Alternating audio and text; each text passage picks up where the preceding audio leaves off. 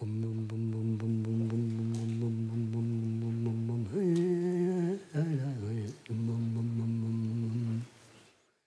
inside a kiva.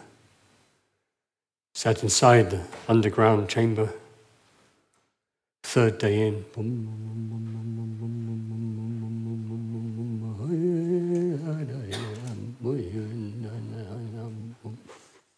4 days, 5 days, 6 days, pitch black, dreaming and dreaming and dreaming.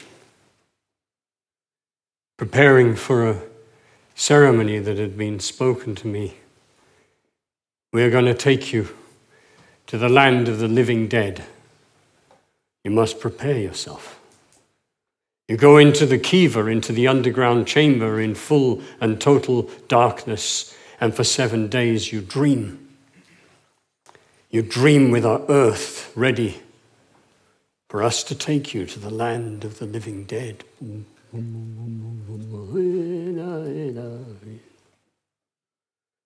Finally, on the 7th day, and the trapdoor opens, and the kiva door is there, and light floods in.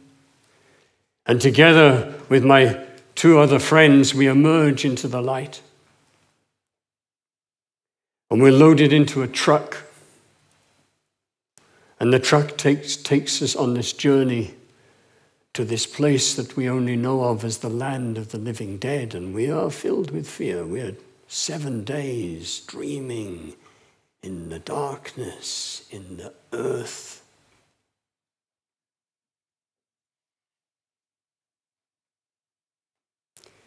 And they took us to a shopping mall.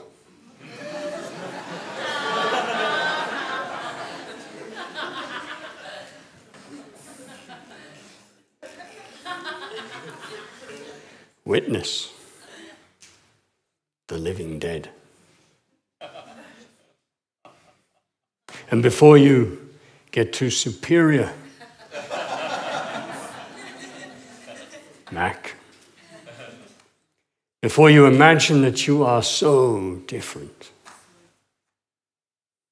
open your heart to the pain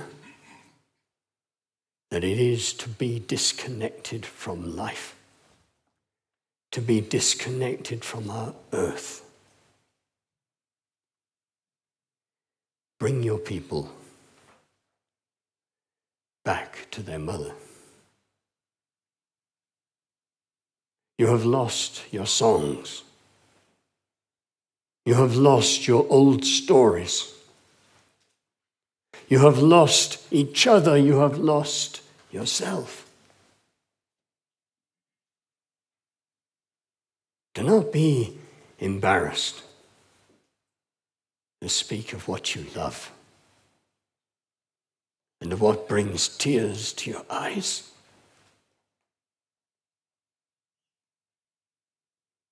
Be the warrior of the open heart.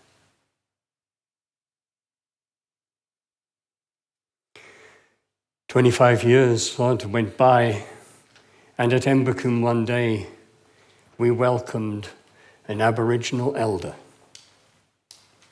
His name's Bob Randall, or Chilpy, his name. And he came to Embercombe as he's been to many other parts of the world, and he is part of the stolen generation. Those mixed-race children were born between the union of black and white, of Aboriginal peoples of Australia and white settlers. And the Aboriginal families cared for those children as their children. Why wouldn't they? But the government of that land at that time, and truly many other governments, ours certainly included in this, way back in time, have done similar things. But they took those little children away from their families to the other side of Australia to raise them as civilized people. And yet they kept the door firmly locked on that world, so they were left suspended. And Jilpi talked about the agony of being separated from his kanini, his land, his family, his belief system, his spirituality, each one cut and cut and cut and cut, left in an existential loneliness. For his family was all the creatures and plants and rocks of the land that he lived and grew upon, which was right next to Uluru, Ayers Rock. Where is my Uluru? Where is our Uluru? For the same thing happened to us. The same thing happened to us. It was those same people that put me into the Kiva who spoke to me about the Isle of Mona 2,000 years ago, when Anglesey, as it now is, was the temple school of all of Britain and half of Europe, and where the earth wisdom teachings were taught. Find your way back to your Uluru. How do we do that? I hope so much that we do not ignore or cast aside our dreamers, our storytellers, our rememberers, only in favor of those who make action in our world. For we need both. We need the poets and the storytellers. We need the dreamers. We need the rememberers. And we need the people who do things, and preferably all wrapped into one. But without remembering our stories, without rediscovering our songs, without finding our way back to our kanini and mending what was broken, we are the living dead.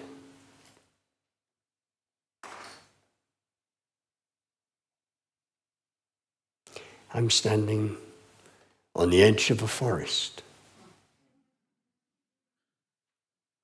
The ancients say that it was the trees who sang humanity into existence. Over millions and millions of years, breathing in all the poisons, all the gases that were around that were hostile to us, singing us into the world, they say, was the great task of the trees. These trees that stand behind me and to which you look, we have known of their sacredness over thousands and thousands of years.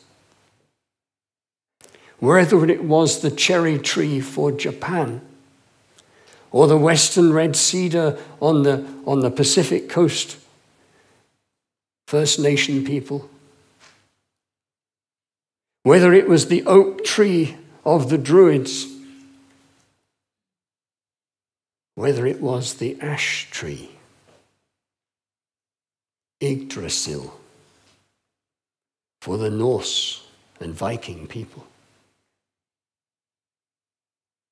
and the tree of life, the ash tree. What do we hear of her?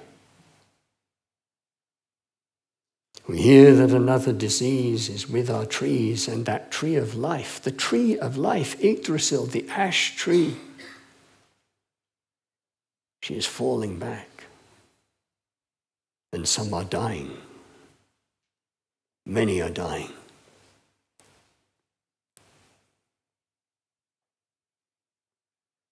How can we find our way to a more beautiful world if we do not take it upon ourselves to learn to love deeply,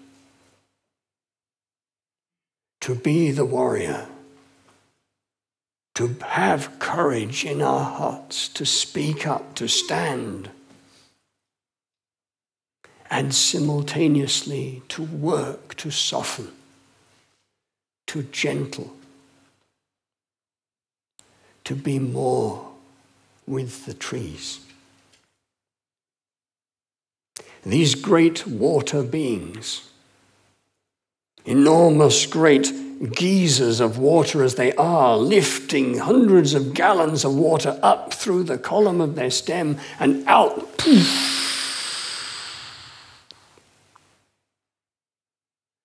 These extraordinary beings of trust and innocence, teaching us with their beauty, with their grace, with their elegance, with their vulnerability, about community, about connectedness, about belonging.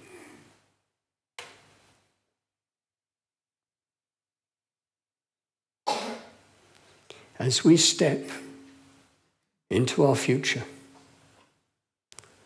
I feel that it is of pivotal importance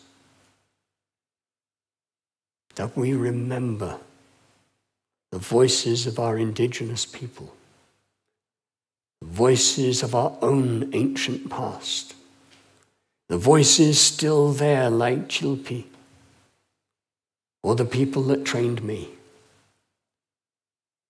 saying, grow your brilliance, train your mind, and do all those most wonderful things, find knowledge, but also open and open and open your heart so that you can feel. Have your feet upon the earth and know that she loves you and that you do truly belong.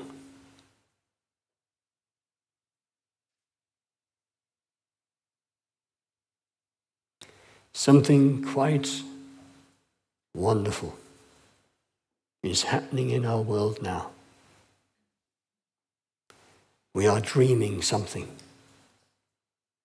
We are dreaming something. And we are stepping towards it. We are stepping towards it.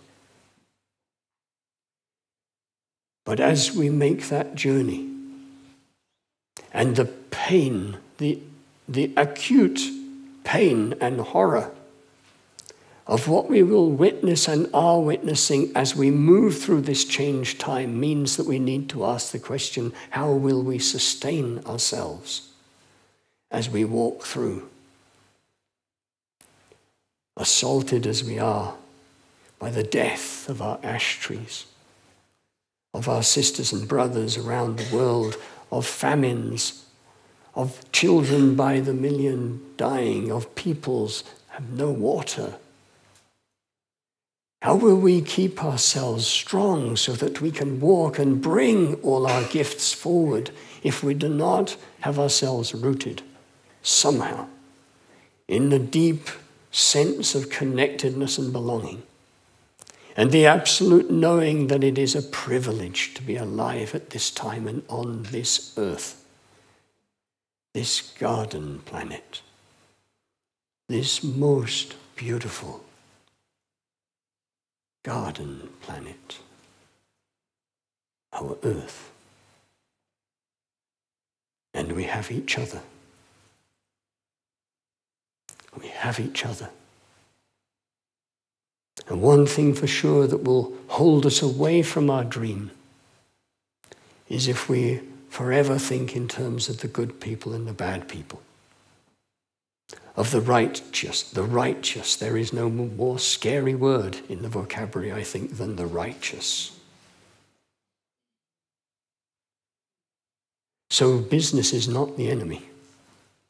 The banks are not the enemy. The oil barons are not the enemy. There is no enemy. We are connected. We are family. We are together, and it is in that openness and softness and preparedness to listen and to be there with each other that I think we will find our way through to our more beautiful world.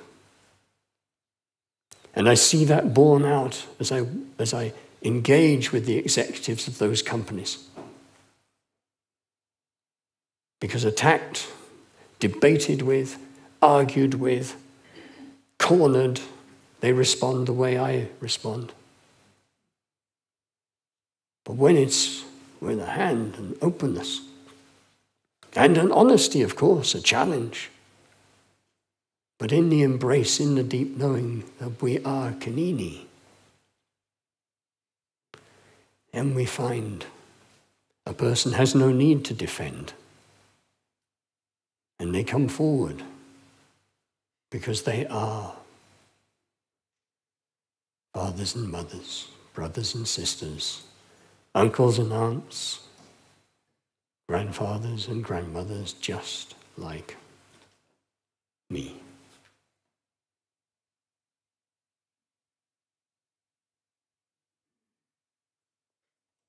Thank you.